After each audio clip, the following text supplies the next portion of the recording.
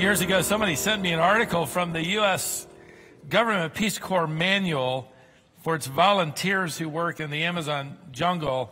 You may have heard this before. I tried to actually verify it and could only come up with the fact that it evidently was included in the early 1970s manual, so I don't, you just never know. But it gives the volunteers 10 things to remember in case they're pursued in the Amazon by an anaconda. I looked up anaconda in the encyclopedia. The snake happens to be one of the two largest snakes in the world. An anaconda can reach a length of 30 feet, weighing a little more than 300 pounds. When fully mature, it feeds off young crocodiles and pigs. It is a frightening creature. Well, if you're in danger of being swallowed by an anaconda, here are 10 points to remember, listed in the manual. And with a straight face, they list them. Point number 1, do not attempt to run away. The snake is faster than you are. Number 2, immediately lie flat on the ground. Put your arms tightly against your sides, your legs tightly against one another. Point number 3, tuck your chin in. Number 4, lie still as the snake nudges you and climbs over your body. He's measuring you. Number 5, after the snake has examined you, it will begin to swallow, always beginning at your feet. Lie still and permit the snake to swallow your feet and ankles. Number 6, this will take a long time. Number 7, do not panic. Number 8, when the snake has swallowed you to your knees, slowly reach down with your knife, gently slide it into the side of the snake's mouth, and quickly rip upwards, cutting the snake's head and ending its life. Number 9, be sure you have your knife.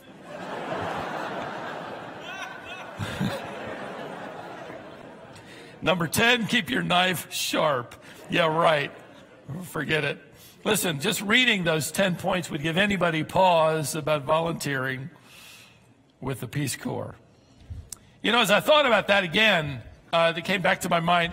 The truth is, you happen to live in a world that is just as dangerous to your spiritual and mental and emotional well-being as a volunteer in the Amazon physically. You have plenty of things to worry about in the jungle where you live and the rat race you're in. What can consume you probably isn't going to be an anaconda, but something just as capable of swallowing whole your sense of joy and trust and courage and worship. It's a deadly serpent. I'll call it anxiety. The truth is, it's faster than you are. It can catch up to you night or day, anytime. It can slither around your heart and your mind. And it isn't, by the way, simply interested in nibbling away at you. It wants to swallow you whole. It isn't any surprise, really, as you read the New Testament, to find a number of texts on the subject of worry. In fact, the Lord dealt with it in his famous Sermon on the Mountainside. In fact, he spent more time, more verses on this than just about any other subject he spent on the subject of worry. And when Matthew copied the Lord's sermon transcript into his gospel account, people, keep in mind, were living in difficult circumstances. Just physically. Not to mention the stress and the pressure of being in that empire at that particular time. Water was scarce. It wasn't available at the tap with the turn of a knob. Food was a daily acquisition. It was a daily search. The average worker was paid at the end of every day, not at the end of a week or at the end of a month, but at the end of every day, where they could then get food for what they needed one day at a time. In fact, that's why the Lord would teach them and us to pray, give us this day our daily bread. They didn't have refrigeration. They couldn't keep milk or produce fresh Their government didn't provide a social security. Their employees didn't offer them any kind of benefit package or insurance. There were no public hospitals. There were no pharmacies. The average worker paid as much as 40% of his income in taxes to the Roman government. And Jesus Christ preached to them, don't worry. Don't worry. In fact, look at the birds of the air. They're not storing up. They're not planting seed and harvesting. They don't build barns. If God will take care of them, He'll take care of you. It's as if the Lord is reminding us, if God has the power to create our life, He has the ability to take care of our lives. Times have changed, certainly. People haven't. We might have refrigeration now. We might have a benefit package. We might have a pharmacy on every other corner. But the ability to worry about 1,000 things and more hasn't changed. One author wrote it this way: worries cast shadows on our future. Stubborn anxieties work like petty thieves in dark corners of our thoughts as they pickpocket our peace and kidnap our joy. Well said. Listen, every Christian in here, young or old, is at risk. Christians are not immune from anxiety just because we have been eternally inoculated with saving sovereign grace. I'm set. I don't have anything I'll never worry. No, in fact, when you get to the end of the Lord's sermon in Matthew 6, He actually ends it by saying, when He describes the subject of worry, every day is filled with things to trouble you. That's the end of the sermon. You will never master this serpent. You will never outlive it. You cannot outrun it. It comes after you every day, some days more relentlessly than other days. You cannot tame worry. You have to kill it over and over and over again. And when you think it's gone for good, it's back. It's back. Here it is. Worry is like weeds in my yard. Guess what? They're back. I love spring. Now, if there was anybody on the planet that had an excuse to be consumed by worry, it would be Paul, the apostle. In fact, as he writes his letters, we would probably all forgive him for a verse or two that says something like, things haven't turned out in my life like I wanted, that I expected. I asked you and all the other churches to pray for me that I would arrive at Rome with an unhindered opportunity to refresh the churches, to be refreshed, and to have spiritually productive ministry. And here I am. I'm under house arrest, chained at either wrist, 24/7 by 2 Roman guards that take shifts. God didn't answer me like I prayed. And now the churches, by the way, have abandoned me in Rome. My joy and my peace have been swallowed up. Pray for me. We would forgive him for that. Instead, what he writes is remarkable as an older man. So if you go back to his letter that we're studying to the Philippian church and go to chapter 4, and you read him instead writing these incredibly challenging, convicting words. If you were with us in our last study at verse 4, we saw how Paul wrote these commands. He said, rejoice in the Lord always. Did you get that? Again, I will say, rejoice. Let your gentle spirit be known to all men. The Lord is near. Make it, remember, your resolution to be joyful. Make it your reputation to be a gentleman or a lady. And don't forget, the Lord He's nearby. Now Paul drops in, if you thought that was tough, get ready. Another bombshell of a command, verse 6. Be anxious for nothing. Be anxious for nothing. Now, this isn't an option for Christians who are, more mellow than the rest of us. For believers who aren't so tightly wound like you might be, I certainly am, or excitable or emotional. This is a command for every believer. And you notice, as he's going to deal with them in this subject, he's going to give them, by way of outline, something to stop. First thing he does is tell us all to stop something. Stop worrying. You could render this text woodenly, which only makes it all the more challenging. Paul is commanding with this imperative this way. He's saying, do not, under any circumstance, worry about anything. Do not, under any circumstance, worry about anything. He leaves no loophole in the text. In fact, the word Paul uses here for anxious or worry means to be pulled in different directions. It has the idea of everything you and I experience. Our hopes pull us in one direction, but our fears pull us in another. The Word of God and our understanding of Scripture pulls us in one direction, but our minds and our hearts pull us in another. Pulled apart.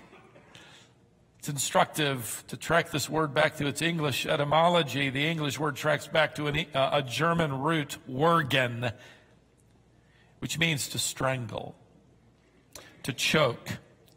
And over time, the word developed to mean mental strangulation, being emotionally bound with anxiety. Now, Paul, perhaps more than anybody, knew that it wouldn't do any good. And we know it as well. Worry strangles our faith. It chokes off our praise. It crushes our courage. It silences our song. It doesn't help you get ready for anything in life. If whatever you're worried about happens, worry didn't prepare you for it. And if it doesn't happen, worry robs you of the joy that it didn't. Vance Havner, the old North Carolina evangelist, now with the Lord, used to say it in rather homespun language. I love this. He would say it this way: worry is like a rocking chair. It gives you something to do, but it never takes you anywhere. That's good. Now, everything I have said, we know, right? If you're old enough in the faith, we already know that worry is useless. We know that worry is destructive. In fact, you probably even know that worry lands you on the side of the enemy that whispers in your heart, God isn't worth trusting, so you better take care of that. You better stay up at night over that. You're on your own. You'd better start worrying. We know this. The Philippian believers knew it too. In fact, some of them may very well have personally heard Jesus preach that sermon a few years earlier. Most devotionals, sermons, they sort of stop there. They prove the point that worry is a command, or ceasing worry is commanded. We're to stop it. And maybe, if I spend another 20 minutes, we might come away saying, okay, I'm going to decide to do a better job at stopping that. I'm not going to do it. And I'm going to get my knife ready, and I'm going to kill it next time I see it. I'm ready. We could pray and go home. But I love the way one author put it. Worry is perhaps the greatest thief of the Christian's joy, but to tell ourselves to quit worrying will never catch this thief. And that's because worry is an inside job. The battle has nothing to do with the circumstances of life. It isn't stealing our joy, because our life is worse off than someone else's. We've got more problems or more challenges than somebody else. In fact, you find somebody with terrific challenges and you go to perhaps minister to them and you leave having been ministered to. I mean, look at Paul. He writes this while he's confined, asks perhaps for a little slack in the chain so he can move his quill. under house arrest, unable to minister like he prayed in the church with him.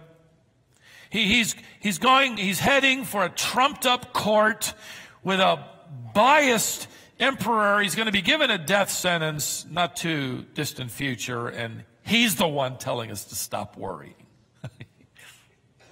Okay, well, Paul, since you're the one telling us, all right, we'll try to stop. In fact, we're going to try harder. Thank you so much for this verse. And we stop there. No. Herein lies our problem. This isn't all he says about it. Notice the next phrase. Be anxious for nothing. Now notice, but in everything. But in everything. Notice the contrast. Be anxious for nothing, but in everything.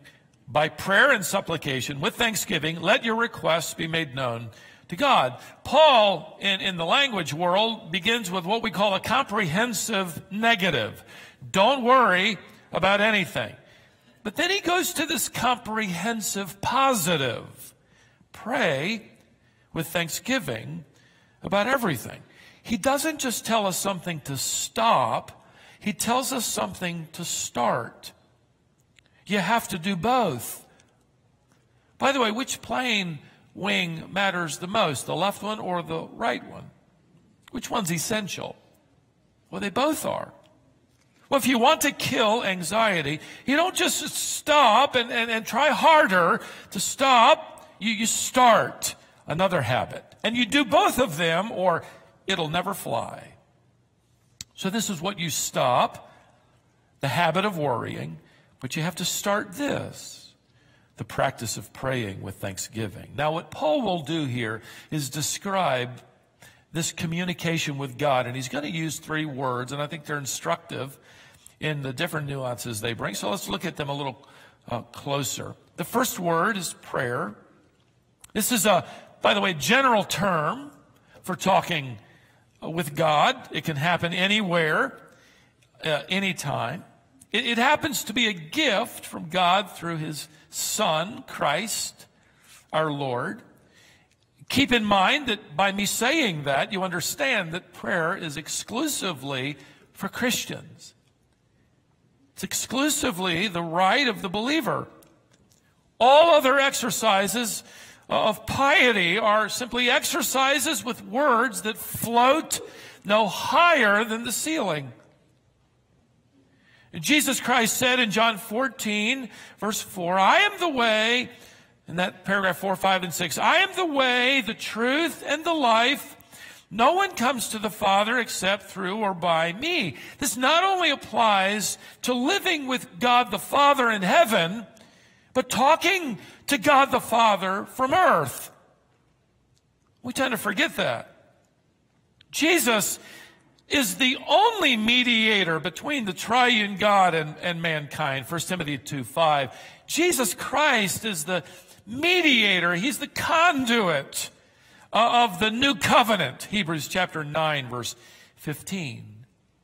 No matter how dedicated or committed or intense, it isn't through the Buddha, it isn't through Krishna, it isn't through Mary. People might spend the better part of their day devoted to meditation and prayer. It's empty words unless it goes through Christ, the mediator to God, the living God. Devotees, 1 billion plus, are going to spend time, they're going to spin a wheel, and they're going to attach a piece of paper with a prayer written to that, and they spin it, and every time it spins around one time, that prayer, they say, ascends. It ascends, it ascends. Sincere people might light candles or work through a dozen Hail Marys with their beads.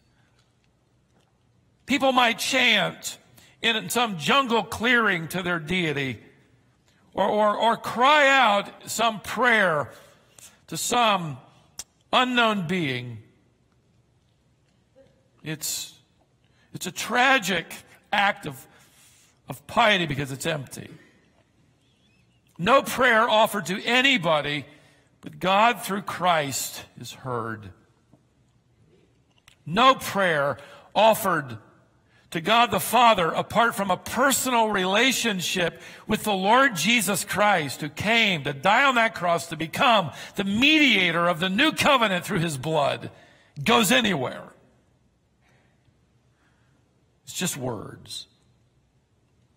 In fact, if I can just pull over on the side for a moment, one of the misguided efforts that so troubled me about the church in my lifetime has been to argue that prayer ought to be kept in schools regardless of what the prayer is and who's praying or who's leading it, or in the Senate, or before the session of the Supreme Court, or at the inauguration of the president. Unless there is a relationship with Jesus Christ, it's a pious act of nothing, really. The real issue is not whether or not prayer takes place, but whether or not there is faith in God through Jesus Christ. If it doesn't exist, you're wasting your time. Why in the world would the church focus on the liturgy or the practice of prayer and ignore the relationship that makes prayer possible? I say that to challenge us, by the way. There are people devoted to praying, and they will go nowhere. How devoted are we when our prayers reach our Lord and through him our Heavenly Father? What a gift we have. Let's not overlook the requirement of it. I remember years ago being invited to pray with a group of pastors downtown at the National Day of Prayer. When I arrived and walked up on the stage, the pastors were all huddled together, and they were debating whether or not they ought to pray in Jesus' name, because if they did, they're going to offend people. And I thought to myself, man, well, let's just go ahead and offend God. What do you say? He's the only conduit, the only mediator between us and the triune God. We, by the way, have a couple from China who've been with us now, been delivered the gospel through the faithful testimony ministry of a couple in our church. And several Sunday nights ago, she came down after the evening service, and I was greeting people, and with tears in her eyes, she said, "I now believe in Jesus Christ." We had an opportunity to talk. They went through the greenhouse class, and I met with them just a few days ago. They're now finishing up, and as we wrapped up our meeting, they came from unbelieving families and knew nothing of what we perhaps have been immersed in. And after our meeting, I prayed briefly, and after they looked at me and they smiled and they said, we are learning to do that. And I said, what? They said, pray, talk to God like you talk to us. To them, it's startling and wonderful. The relationship is established, and now prayer can commence. We talk to God because we're interested in developing our friendship with him. We tell him things because we want him to know them from our perspective, although he knows them already. Do you tell your wife you love her? Doesn't she know that? But you tell her again, and she might tell you if you deserve it. Well, I told her when we got married, the old joke goes, if I change my mind, I'll let her know. No, you tell her. You're going to develop this relationship that comes through words. You tell God, talking to God openly, not because he doesn't know it, because you need to say it. The second word Paul uses here is supplication. Your translation may read petition. He's not being redundant. The word refers to praying with a sense of urgency, and you've perhaps done that. One of Peter's most effective prayers was pretty short, Lord, save me. And the Lord pulled him out of the water. Now, Paul used the word in this letter to the Philippians already because he and the Philippian believers were struggling for their faith. They're in intense, difficult times, and they prayed with urgency. The third word Paul uses here is request. This word refers to simply bringing to the Lord any specific need you might have. Bring them. Bring them to the Lord. He knows them. Bring them. Make your requests In other words, God desires that we bring full disclosure to him. Full disclosure, because we need to hear ourselves say the words, and in that disclosure, we have the development of dependency and relationship and friendship. And so when I take my requests to him and you take your requests to him, you are effectively acknowledging you are depending on him. It's good to hear you say that, right? It's good for you to hear yourself. Depend on him. Found a wonderful illustration of this recently. A church planter wrote about learning to pray in a deeper way. He was literally consumed with planting the church and had subtly begun to think, not just overtly, but it's going to depend on me, he thought. It wasn't long before he couldn't sleep at night, became consumed with worry and really distrust in the Lord, anxious about the church. He writes, I got a lesson from my son the other day, and I'll never forget it. He writes, when we moved into our current house, I saved the heaviest piece of furniture for last, the desk from my office. As I was pushing the desk with all my might across the floor, and it wasn't going very quickly, my 4-year-old son came over and asked if he could help. I said, well, sure. So together we started sliding it across the floor. He was pushing and grunting as we inched our way along. After a few minutes, my son stopped pushing and looked up at me and said, Dad, you're in my way. You're in my way. So I stepped back, and he tried to push the desk by himself. Of course, it didn't budge, and I realized then that's what I'd been doing. Lord, you're in the way. Let me push. It's up to me. How easy it is to lose our focus and our perspective. See, prayer has a way of getting it right again as we rehearse our dependency in that disclosure. I love what one linguist points out here. Notice when Paul writes, let your requests be made known to God, that preposition to could be rendered toward. It pictures this orientation. It points you back to God. In other words, it refocuses the lens. It causes you to look in the right direction. We get so focused on things down here. Prayer orients us back toward God.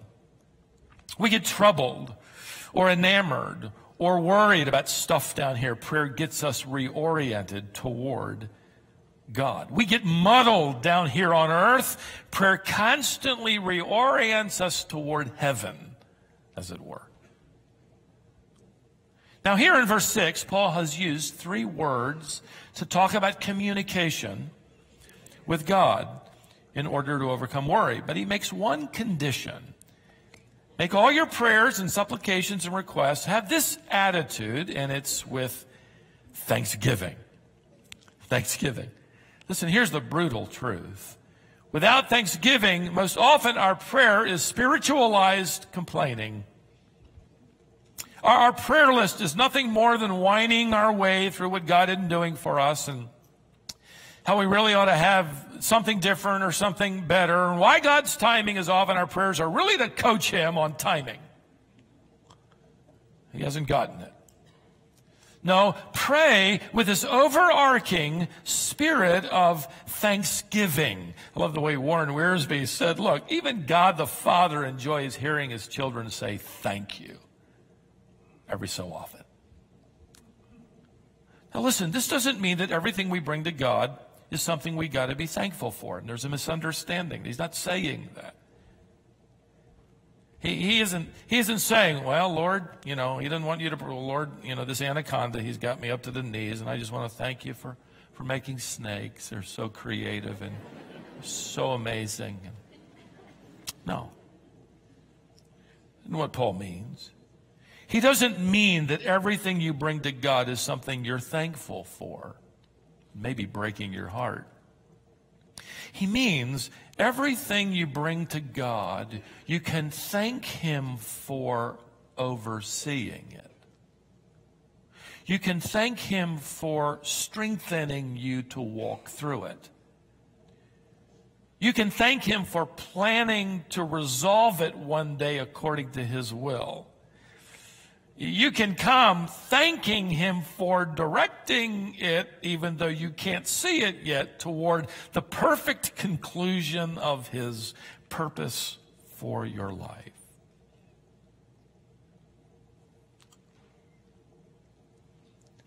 Praying with thanksgiving means that you're willing to have God reshape your prayers so that you end up wanting what he wants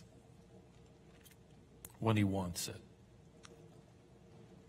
One author wrote about that verse in Matthew 21, verse 22. He said, I heard a sermon on that when I was 10 years old, that if I believed, I could pray and I could get it. I didn't understand that I had to believe in God's purposes and his sovereign will, and when my prayers matched that, I certainly would. But even if I didn't, because it didn't match his will, he'd make me more like his son, who learned obedience through the things he suffered. But anyhow, I heard the sermon. So I was ready to, I was thrilled. I was ready to apply it. He writes, I remember running outside of my little house that afternoon and standing on our driveway and closing my eyes real tight and praying, God, I want to fly like Superman. And I believe you can do it. I believe you can do it. So I'll jump and you take it from there. I love that. I'll get off the ground and you take the rest of it. He said, I jumped 4 times. Never went anywhere. I was crushed. I must have said it wrong. Or maybe God wasn't listening. Or maybe I didn't have enough faith. Or maybe I didn't believe enough. Or maybe I didn't deserve it. And all those things we as grown-ups think. That's why Jesus taught his disciples, you pray, thy will be done. That is submissive gratitude, because you're effectively thanking him that it's effectively going to happen, right? Thy will be done on earth as it is done in heaven. How is God's will done in heaven? How do 100 million plus angels that John saw respond to whatever God wants? Slowly? With disagreement? With, Lord, let me change a little bit there. And by the way, higher wages and more vacation. No, the angels live to obey him. They live to obey him. So, Lord, with whatever you're putting me through today, give me that attitude of being willing to serve you as you lead me through this. Prayer is really another way of revealing whether or not we really plan to obey him or want to. Maybe that's why we don't pray enough. I love what one author wrote when he said this: we can be confident that God will answer our prayer in exactly the same way we would want him to if we knew everything he knew when we prayed it. I love that. We can be confident that God will answer our prayer in exactly the same way we would want him to if we knew everything he knew when we prayed it.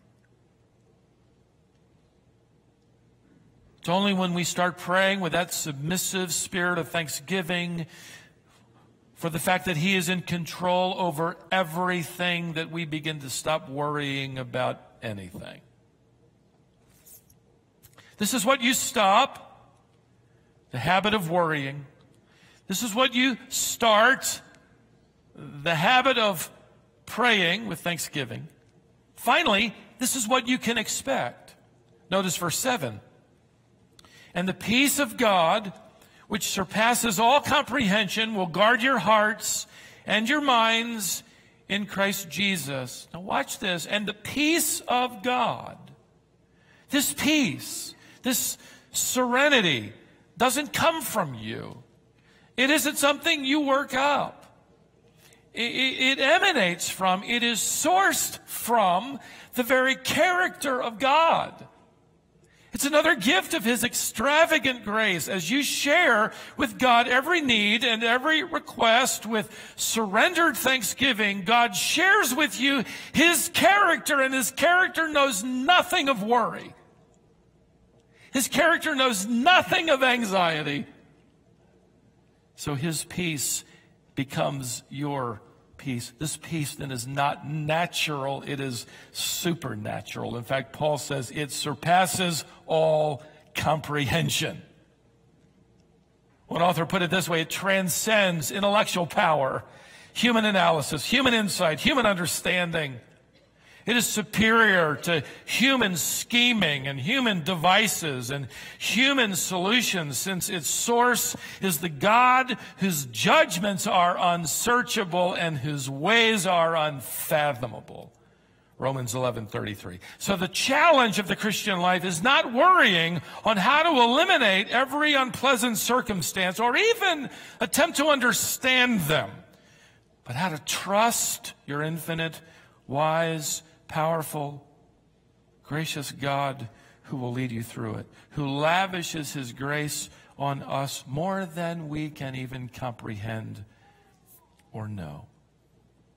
And since we cannot generate this peace during times of suffering or pain or confusion, no, this peace is a gift from God that is unwrapped when we go to Him with full disclosure and in dependency. Trust Him, and He demonstrates His grace all over again, one day at a time, perhaps one moment at a time, by giving us something of His character for the moment, His peace. I can't help but wonder, by the way, if Paul is making a play on words here on purpose, as he shifts in his seat, making the chains around his wrists rattle a bit, maybe causing the guards to stir from their afternoon nap. Paul writes here, and the peace of God will guard your hearts and minds. It's as if he says, look, I want you to know, these guys here aren't guarding me. I know it looks like it, but they're not guarding me. What is standing guard over me is the peace of God. The peace of God is guarding, notice the text, my heart, that's what I'm feeling. It's guarding my mind, that's what I'm thinking. And Paul says the peace of God will stand guard over you too. This is an audacious prayer. This is an audacious supernatural promise. Whenever you pray with thanksgiving for God's purpose over everything, Paul says you will not worry about anything. The more I stagger at this audacious promise, merely indicates how much I need to stop worrying and how much I need to start praying with thanksgiving. I love the Puritan prayer, and I close with this from generations ago that reads, Heavenly Father, my faith is in Thee, my expectation is from Thee. I accept Thy word, I acquiesce to Thy will. I rely on Thy promise. I trust Thy providence, and I love this phrase, I cast my anchor in the port of peace, knowing that my past, my present, and my future are safely held by nail-pierced